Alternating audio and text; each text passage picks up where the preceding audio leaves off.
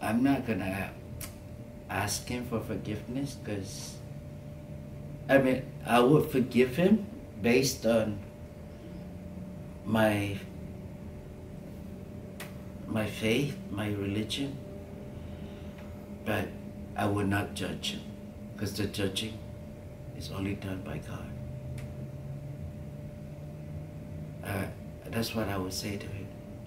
I will forgive you because that's what God wants you to do. God commands us to do, is to forgive. But the judgment rests with him. That's what I would say to him. I will not say, thank you for what you have done to my life.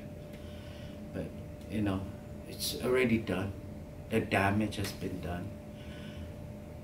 You know, so there is no way that you can go back and correct something. You cannot go back in time. You just have to move forward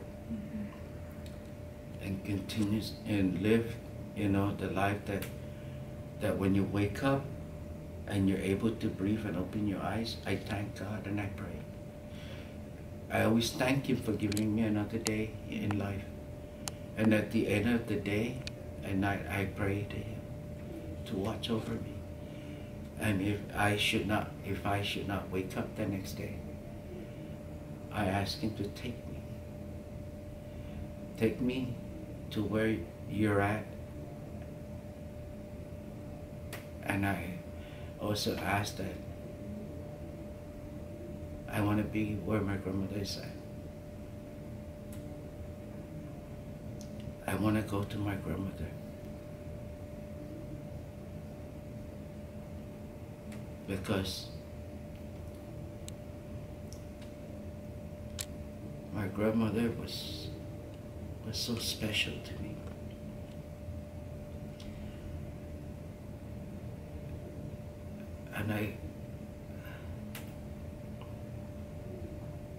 And I can still picture her face every day.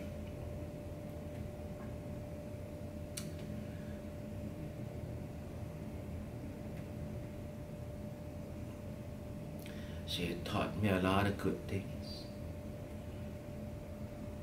What's your grandmother's name? Ignacia. Ignacia Chargualaf? And all of a sudden, everything that it just went from good to evil.